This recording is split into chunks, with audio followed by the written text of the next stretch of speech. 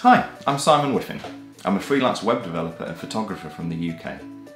I've been working as a professional web developer for over 20 years. I spent over a decade working in digital agencies, and for the last 8 years or so, I've worked for myself as a full-time freelancer with clients all over the world. Now, I've learned a lot over the last 8 years, and in this course I'm going to share my experience to help you make your business a success.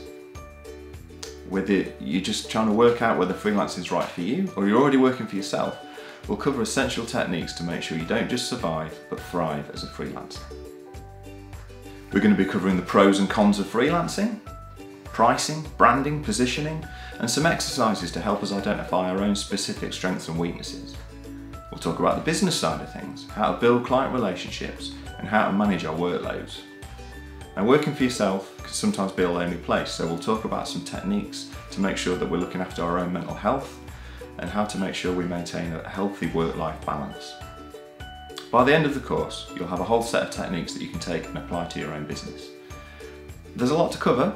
I'm excited to get stuck in, so if you're ready, let's get started.